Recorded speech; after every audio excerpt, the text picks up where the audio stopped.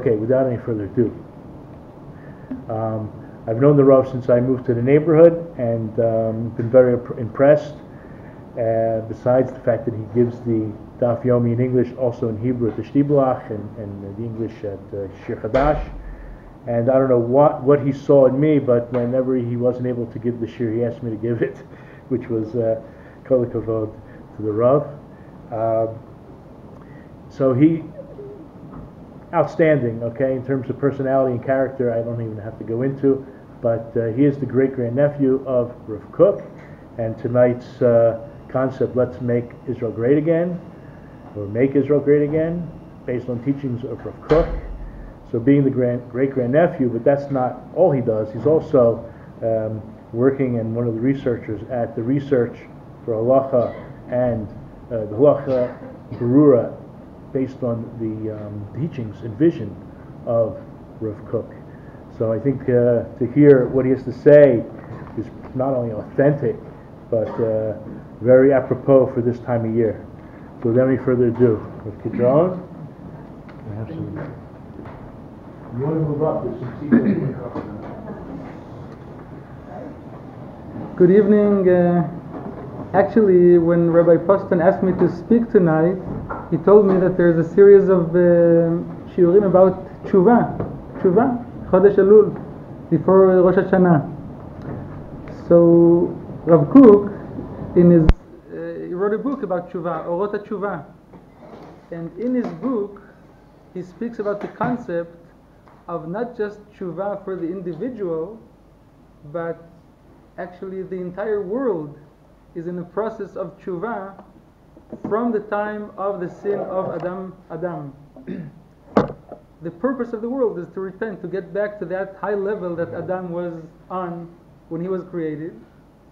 And specifically, we, the Jewish nation, have to do not just the Teshuva of every individual, but Teshuva of the nation.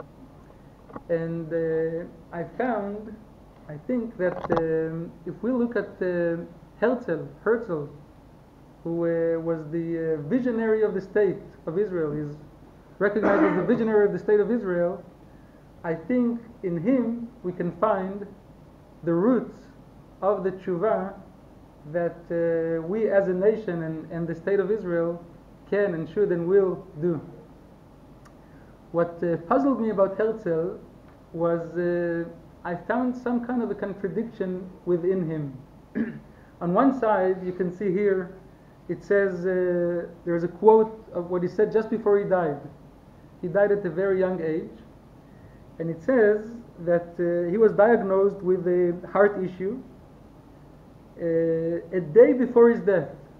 One day before his death, he told Reverend William Heckler, whoever, I'm not sure who he was, says, "Greet Palestine for me. I gave my heart's blood for my people." And Herzl indeed was he devoted his last years. He gave everything he had. He did everything for the Jewish people, to have a Jewish state. That was his dream. That was his vision, and he sacrificed everything he had for that. On the other side, in his personal life, his relationship with Judaism was not that great. For example, he had one son, and he refused to circumcise that one son he had. If nowadays we look at the Jews now in Israel, it's close to 100% of Jews that circumcise their sons. Those who do not do it are considered very extremists. So how come such a person, if he did it on purpose, that he didn't circumcise his son, so he was very extremely anti-religious, as we would say today, so what made him care so much for the Jewish people? I found it some puzzling. What's going on here in his personality? Also, apparently he had another idea. What bothered him mainly was anti-Semitism. That's what bothered Herzl. So he had an idea. In his diary, it says that there's a quote here from his diary And he says, about 2 years ago, I wanted to solve the question of the Jews with the help of no less than the Catholic Church. And what was his idea? I wanted to assure myself, firstly, the help of the princes of the church in Austria, and to obtain through them an interview with the Pope. And he wanted to say to the Pope, help us against the anti-Semites. And I am creating a great movement among the Jews who will pass freely and nicely to Christianity. And that's what he thought. I mean, you can expect that from a person who doesn't care about Judaism, so what's wrong about becoming Christians and solve the problem? Get rid of Judaism and you have no anti-Semitism. That's what he thought. And he even described in his diary what was his dream, what will be the ceremony of the Jews that will all march together to the church and proudly will say we are now converting to Christianity, and thus solve all the problems of the Jews in the world. That was his dream. So if that was his knowledge of Judaism, which is basically zero, so why would he care so much about the Jewish people and devote and sacrifice his life for them? I couldn't understand this. So we'll get to the answer, but before that, I would like to present the vision of Rav Kook, which came to complete Herzl's vision for the state of Israel. Herzl's vision was, eventually he realized that converting to Christianity is not the solution. So he promoted the Zionist Congress and he promoted the idea of having a state for the Jews. But his only motivation was anti-Semitism. That was his problem. He wanted to solve the problem of anti-Semitism, to have one state at least on earth where Jews can live proudly without being bothered by anti-Semitism. Rav Kook wrote a paragraph in one of his books, Orot, and I think that this paragraph actually is talking to Herzl. It might have been written after Herzl's death, but he's responding to Herzl's dream. And he says, I'll say in Hebrew and English, Eina medina ha'osher hayoter elyon shel ha'adam. He says, just to have a state, that alone is not the supreme happiness of man. And we have to understand that this Rav Kook wrote this decades before the state of Israel was established, at a time that Jews could only dream about having a state. We were all scattered all over the world in the diaspora and in exile. And they spoke, of course, about the Zionist movement started then. But already then, Rav Kook realized that the dream of Herzl to have a state is a great dream, but it's not enough. It might be the first level, but it's not the ultimate goal of us as a Jewish people. To have a state alone is good, but it's not the highest level of happiness for the Jewish people. He says this can be said about a standard state, which is not much more than a big responsibility establishment. Where he says in Hebrew, a regular state is no more than chevrat achrayut gdola. And when I read this, I thought actually that if we look at the states we have nowadays all over the world, is there anything positive in the purpose of any state? As far as I know, all states, the purpose of every state is why do people have a state? What's the purpose of having a state? The purpose is to avoid negative. To let people, if you say that the purpose of the state is to let people live freely and happily and do whatever they want, that means you want them to avoid coercion, to avoid violence, to avoid negative things. So obviously, to avoid that, you have to have a state, to have police, to have an army, to have order, to have something that will prevent chaos. That's the purpose of a state. But there's no other state with a positive goal, something to strive for, besides letting people live and do whatever they want. So he says, regular states, that's their purpose, to avoid the negative. But he says, Masha'en ken, it's not so. Medina shehi biyisoda ideali, the state which is fundamentally idealistic, as the Jewish state should be, שחקוק בהווייתה התוכן האידיאלי היותר עליון. Well, it speaks in a high language of, even in Hebrew it's not so simple to understand. But anyway, he says that the state of Israel is not just a regular state, it's not just any state. The purpose of the state of Israel is not just to avoid the negative, the bottom line. The purpose of the state of Israel is to be Hashem Echad, one God and one name, which is truly the highest happiness. That's Rav Kook's vision, which comes to complete Herzl's vision for the state of Israel. Not just so. I think if we want to summarize so far, we can say that Herzl's vision for the state was: we need a state in order to avoid negative, to avoid anti-Semitism, to let the Jews live freely and happily without any disturbances. Rav Kook is saying that's good, but it's not enough. We need to have a state for a positive purpose, to do Kiddush Hashem, to sanctify God's name in the world. And now the question is, how exactly, or first of all, what's the source? What is Rav Kook's source? That's the purpose of the Jewish state. Everything Rav Kook wrote in his books has a source. He did not invent anything from his own. I mean, he analyzed the sources and of course got to contemporary conclusions. But what's his source, and what's the what exactly does it mean to have such a positive state? So I think that the source is actually was said by Hashem just before He came to give us the Torah. When Hashem came to give us the Torah, the last statement He says to Moshe Rabbeinu was that I'm giving you the Torah, and then He says, "Ve'atem tiyu li, you shall be for me, mamlechet kohanim ve'goy kadosh." A kingdom of servants. Kohanim here means servants, not priests. Ve'goy kadosh, and a holy nation.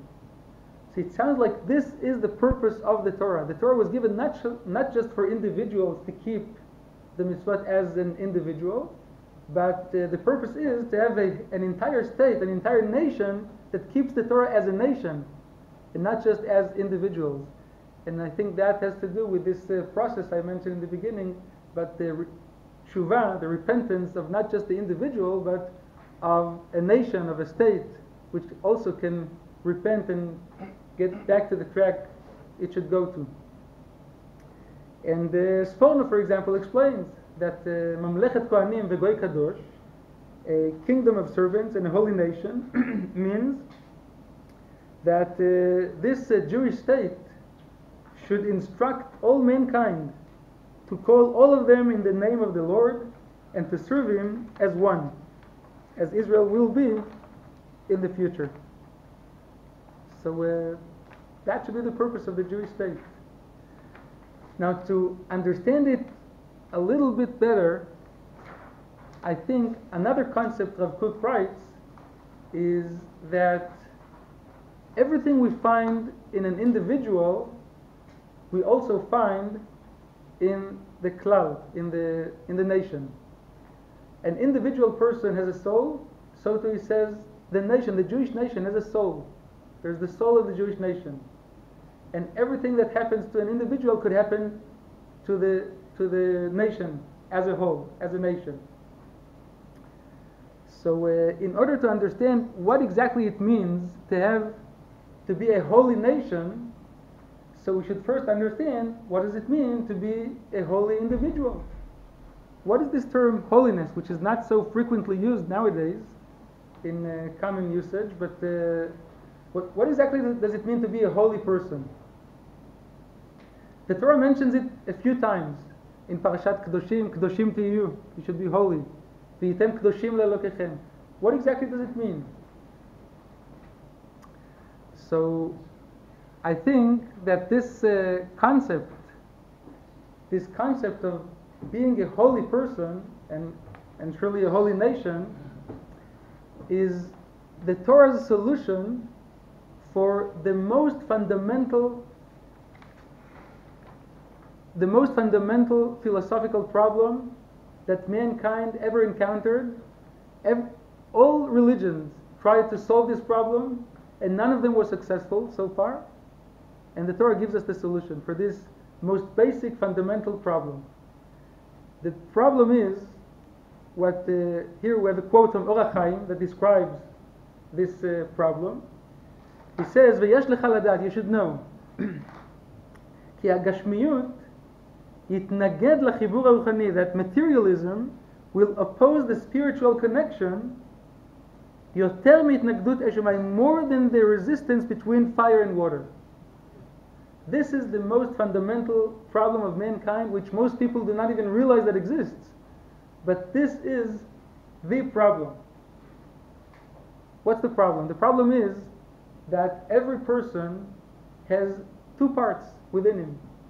There's the physical part, and the spiritual part, the body and the soul. The problem is that each one of these parts wants something opposite than the other. The soul, later I have a quote from a commentary to Sefer HaZohar, Sulam. He explains that the will of the body is to receive for itself. The body desires to receive. When a baby is born, the baby, all it knows is just to receive. The baby needs to eat, needs to be dressed, needs warmth. It does not yet give anything to anyone else, knowingly. As a person grows up, so then he gets a soul, and the soul wants to give. And that's the opposite problem here, that the body wants to receive, the soul wants to give, and each one despises the other. The soul does not enjoy receiving materialistic things. The soul despises it. The body does not enjoy giving materialistic things. The body despises it. So how can a person get along with these two contradicting forces that exist within him? And if we actually were able to look at the person's life in slow motion, we were able to see that it's actually each and every small act, each and every small thing a person does. And I talk about significant things, not mundane things that you pass by, but anything significant is either gives pleasure to the soul or gives pleasure to the body, but it can't be both. I mean, there could be a combination of both, but there's the dominant thing could be either the soul or the body. For example, I'll tell you a story about. I have a second cousin of mine who has a very amazing organization. He teaches Israeli students about Zionism and Judaism, the secular students that know nothing about it. So he told me he went once to South America to a house of a wealthy person, and that person donated to his organization, gave him a check, $18,000. So he told him, thank you. So he says, you thank me, you know what a pleasure I have to give you this check.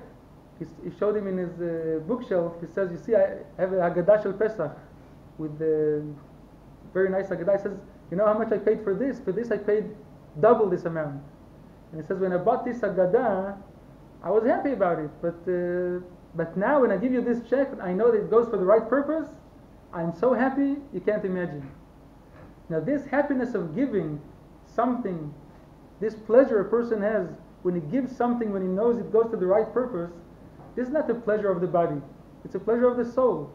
The soul feels happy to do its task in the world, to do the purpose, the right thing, to give what he has to do. Other pleasures are pleasures of the body. So the body does not want to give. The body, if you ask the body wants more money to keep for himself and to have physical pleasures. So there are two contradicting forces within a person.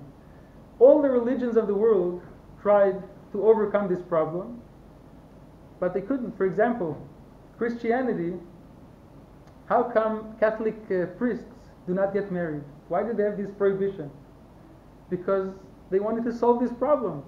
How can you have the physical thing and the spiritual thing, physical leads you to one side, the spiritual to the other side. So they said, okay, let's just avoid physicality.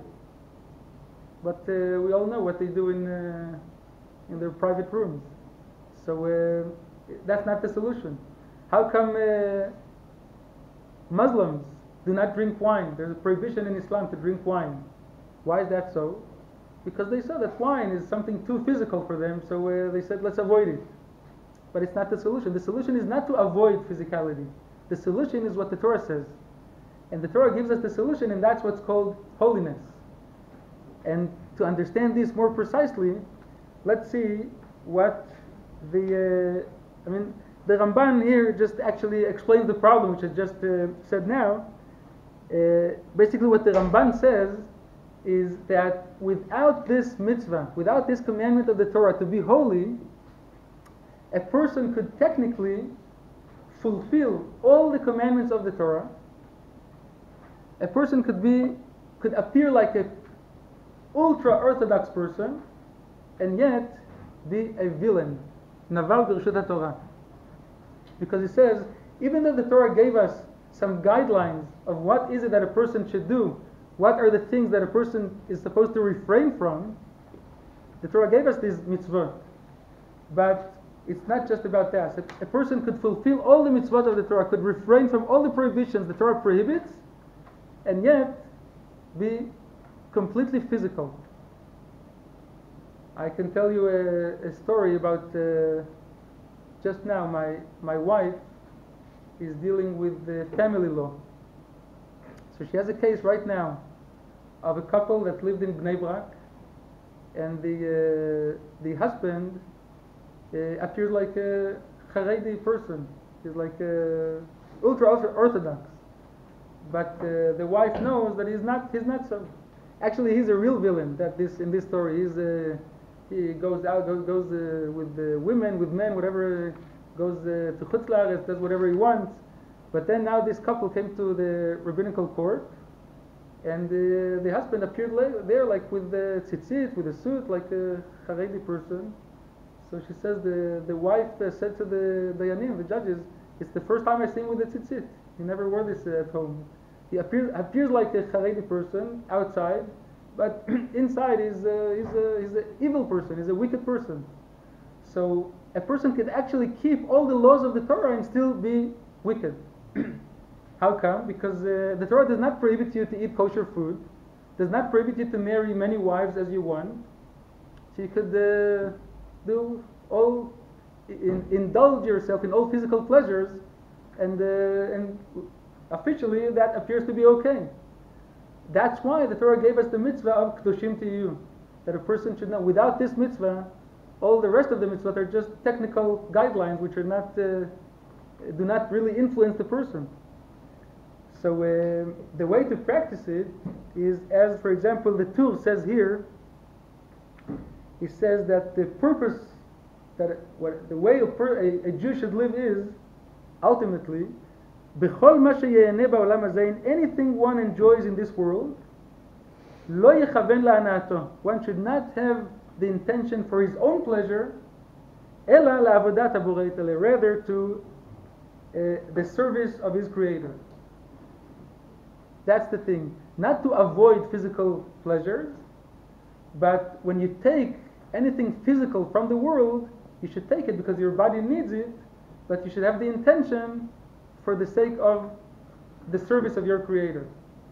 And this is the solution for this contradiction between the two contradicting forces within the person, because as we'll see just now, the soul wants to give, the body wants to receive. So if you receive and give, you live in a contradiction. You can't. If a person wants to be consistent, it's impossible. But if when you receive in order to give, so as we'll soon see, that reception is considered an act of giving. And if you do it completely, so then all your life you're consistent, you're just giving.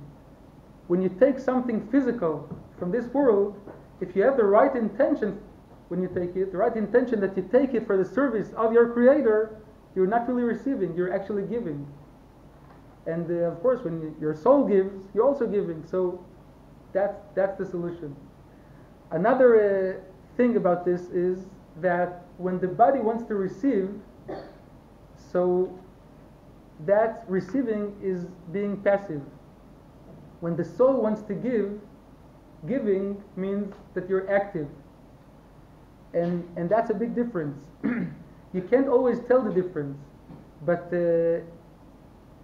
many parents are worried when their children are sitting too long and watching TV.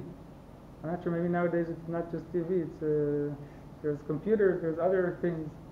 But the problem that they say is that they sit too much and they're passive. They're too passive. But I think if we look deeper into it, it's not just the fact that they sit that's being passive. A person could be sitting and be very active. Hawking can demonstrate, right? Stephen Hawking. He sits all the time, but he's pretty active, no? Might be too active in some things, but the fact that a person sits does not necessarily indicate that he is passive. Being passive or active is something within your soul, and it's all about giving or receiving. So if you sit and study Torah, for example, you're actually active. You're not passive. If you sit and watch a movie, and most of culture nowadays is for the pleasure of the body. If your intention is to receive pleasure for your body, so then you're passive. You're indeed passive. So that makes a big difference. So to understand this, let's see the introduction to a Sulam commentary.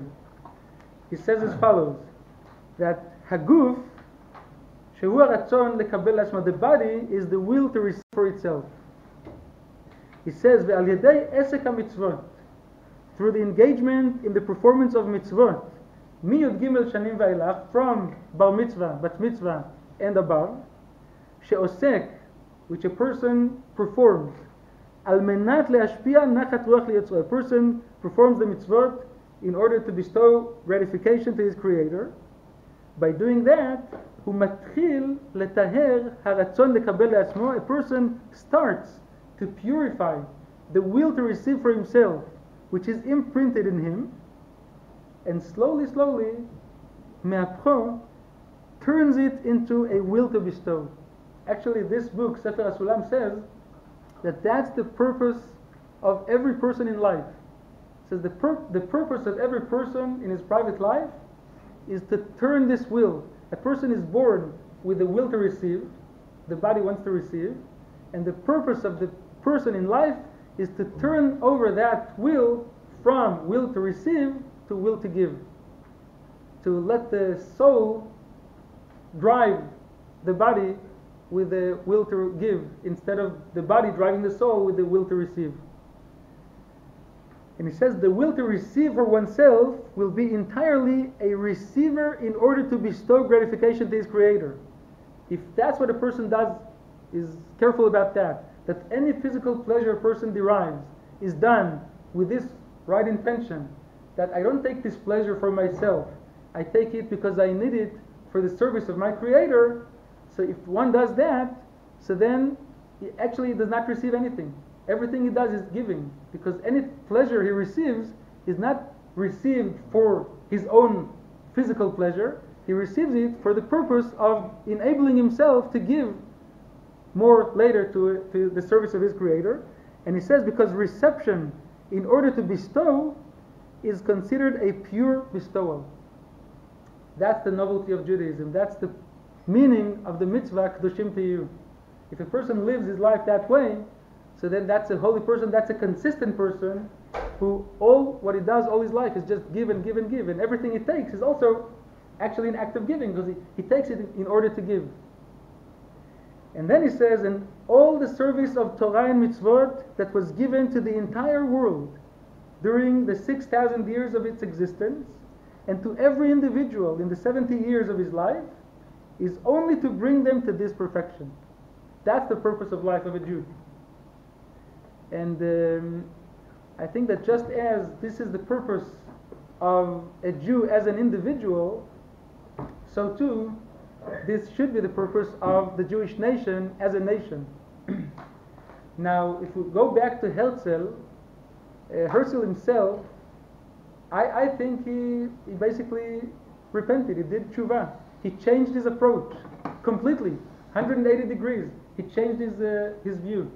If initially he was what we would call today anti-religious, or he refused to circumcise his son, he wanted all Jews to convert to Christianity, eventually he changed his mind, and actually he himself explained that idea to convert everybody to Christianity was not really a real idea. It was maybe just something he imagined. He says in his diary also, at first, the Jewish question hit me very much. Perhaps, he says, perhaps there was a time when I would have evaded it willingly, perhaps to Christianity, anywhere. In any event, he says, these were vague tendencies of youthful weakness. So he himself says, it wasn't a real idea, it was just out of the weakness of a youth, because I tell myself, with all my sincerity, I never really intended to convert or change my name. And he himself was actually very proud of being a Jew all his life. So that idea was something unclear, but it was not really his thing. Later he realized that the solution to convert to Christianity is not going to solve the problem of anti-Semitism. So he realized that the solution must be to have a Jewish state. And then he also wrote, our nation is not a nation but in its faith. What could be better than this? He's saying himself that the Jewish faith is the main thing of the Jewish people. So you can't convert to anything else. And eventually what can, I think, demonstrate more than all Herzl's Jewish soul is what he wrote also in his diary. And this was during the Zionist Congress. He says, out of respect to the religion, on the Shabbat before the Congress, I went to the synagogue. He went to the synagogue. The head of the community called me to come to the Torah. Since Herzl was not raised Orthodox, so obviously he didn't know how to recite the blessings, but it seemed like he was told in advance he was going to be called to the Torah.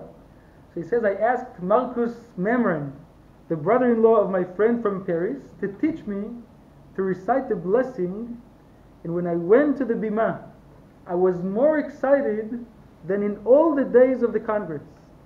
And he says, the few words of the Hebrew blessing choked my throat with more excitement than the opening speech and the closing speech and all the deliberations. So this, I think, shows his deep soul, Jewish soul, that ultimately repented and realized that the solution is not to run away from Judaism, the opposite. The solution is to go back to Judaism. And if we go back to the Jewish state as a state, or to the Jewish nation as a nation, I heard Netanyahu, the prime minister, speaking many times about the great achievements of the state of Israel. And indeed, I think Herzl's dream is now fulfilled. We have an amazing state. In 70 years, the state of Israel is in the forefront of many things. The first in the world in many things, and in many other things, it's not the first. It's among the forefront in high-tech agriculture, water, you name it. It's an amazing state. Nobody could dream that we'll have such a state within such a short time. But everything I hear that Netanyahu is speaking about is still Herzl's dream, to avoid anti-Semitism, to be able to protect ourselves, to avoid violence, to have physical conditions right for the Jewish people, to have proper economy. But I do not yet hear anything about something positive. Everything Netanyahu speaks about is to avoid the negative, if you look at it carefully. To avoid the negative, to avoid enemies, to avoid war, to avoid violence, to live freely.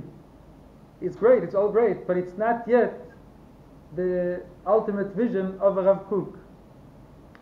And for example, if the Jewish state is a superpower in high tech, in agriculture, in all these areas, I think the Rav Kook's dream will be fulfilled when the Jewish state will be a superpower in culture, in showing the world what is the right way to live as a holy person.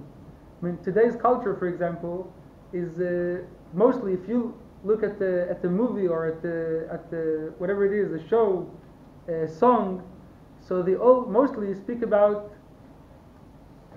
the physical pleasure for the physical body. Not too many speak about the spiritual soul, the pleasure for the soul. So if we will be able to promote that, and it all starts from individual. Every individual is a small screw in the big machine, and every screw that is more well tightened, that strengthens the entire machine. So when every individual becomes better himself, becomes more consistent himself, so that helps the entire Jewish nation as a nation, and Bezrat Hashem, we will be sooner a light to the nation, and that's a repentance of the Jewish people, and Bezrat Hashem, the full redemption we'll see soon. Time for some questions. I have a question. Sure. More of a comment. When the Rav was talking, and I just remember what Rav Noach Weinberg always told us. He told us that we should learn in order to teach. And he wanted to back it up. Obviously, he's into outreach in Kiruv, but he says, what is a Rambam, and not just a Rambam, anybody who tells you what's the source for the mitzvah to learn. Learning seems to be not passive, but absorbing, right? So, if you're learning to teach, it means you're learning in order to give it over. So, the source the Rambam brings down for learning is V'shinantam levanecha. You should teach. So to do it right, to learn correctly, is to learn in order to teach. So I always thought, well, if you're going to learn in order to teach, you're going to pay more attention, because how can you tell it over if you don't know it? It could be a practical thing, but I think it's really what the Rav is saying now, that if you do any mitzvahs, right, because even if it's not l'shema, hopefully it will become l'shema. Perhaps that's just an dugma, that's just an example of one mitzvah. They apply to every mitzvah. Do it, even if it's selfish, but ultimately it's for the good. Right? Does that understand? Well, I would like to suggest that in a little more positive way, that although we, our state, is not yet fulfilling Rav Kook's dream, we're on the way. And in this way, in this respect, as you said, the will to receive is the will to give. And I think that this nation is now becoming recognized as a nation that gives.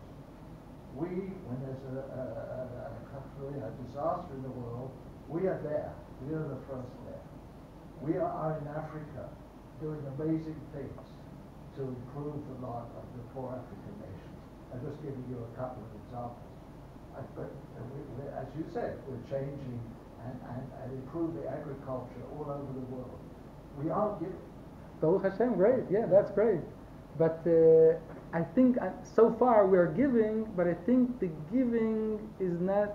It's good. It's great, but it could be much more. Yeah. Yeah. Bezrat Hashem. Yeah. Obviously, the objective is to be a larger nation, but today you feel like the nations are rejecting Israel and fighting for existence. Actually, what I hear from Netanyahu is that all the nations admire Israel. They all. If you go to, it depends which nation. Maybe, but if you go down to the grassroots and universities, the youngsters today in America and the UK, there's a very anti-Israel feeling, and I just think it goes to like we believe that this is Israel and the people are becoming very misgiving. Right. But there's a statement that says me'at mincha, a little bit of light drives away a lot of darkness. So if we will work on ourselves and become more luminous. So I think all this darkness will fade away.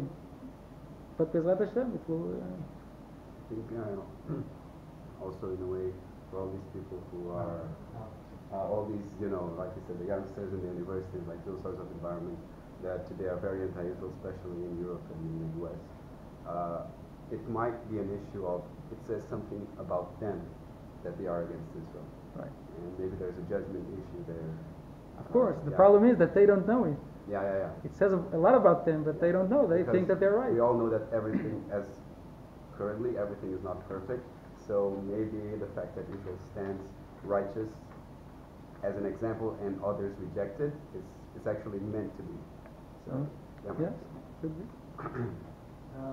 Rav Kook brought about Mashiach ben Yosef and Mashiach ben David in that process. What's your view on where we are in that? So good that you reminded me. This actually Rav Kook referred to Herzl. Can you repeat the question? It says Rav Kook spoke about Mashiach ben Yosef and Mashiach ben David. And he actually writes, he's asking, what are these two messiahs? Why do we need two Mashiach? So he explains that Yosef was the one who sustained the Jews when they were in Egypt. Yosef takes care about the physical needs. And he says that so too will be the redemption. The redemption of the Jewish people will come in two stages. The first stage is the stage of Mashiach ben Yosef, and he kind of compared Herzl to that. I'm not sure if he meant to say that Herzl as a person himself was Mashiach ben Yosef, or his vision or his idea was reflected by Mashiach ben Yosef. And that's the first stage of the physical redemption of the Jews, which, as I said, I think is Baruch Hashem fulfilled. Now every Jew in the world can become a citizen of Israel and have a safe place to live, a great state. What could be better than that? What Jews wouldn't even dream about this so many decades ago? So this, I think, is basically, there's no threat to the very existence of the state of Israel, they say now. Even though Iran is trying to threaten Israel, but they cannot annihilate the state.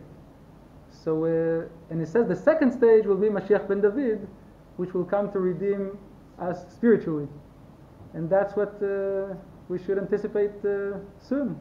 Bezrat Hashem. You mentioned the Ramban on the Baal Torah, right. The scoundrel, even though you keep all the mitzvot. I'm just wondering, that is the essential part of Judaism, and you can be a scoundrel while you keep all the mitzvot. Why is that just one small mitzvah in the Torah? Or seems to you, it should be most of the Torah, and the mitzvot should be the minority. Well, not always something which is the most important is mentioned so many times. Sometimes it does. But for example, you can ask, if so, how come in a person's body the heart is essential? How come it's only that big? The entire body has many more limbs. Or the brain is not bigger than that. So actually the mitzvah to be holy, the Torah mentions more than once. It says in Parashat Tzitzit, V'yitem kedoshim le'elokechem. It says in a few places to be holy. That's not compared to 613. Right, but it is something, as the Ramban says, without this, all the rest of the mitzvot could be meaningless without this mitzvah. That's what he says. I guess that's something about not wasting any letter or any one mitzvah. Right. Similarly, Rav Kook says, for example, that he was asked, what should a person learn during the day? So he says, most of the time one should dedicate to learn Gemara, Halakha, and even though certain things are very basic, very fundamental, like studying the basics of Judaism, the Machshava, the Jewish thought, Emunah, but he says it shouldn't take up most of your time, even though it's the more basic, more fundamental, but the time you dedicate to it could be more quality, but less in quantity. So to here, this mitzvah is in its quality, it's against all other mitzvot, but it's one mitzvah. So I hope we'll have it fulfilled. Yeah. Well, thanks, Rabbi. Yiboneh,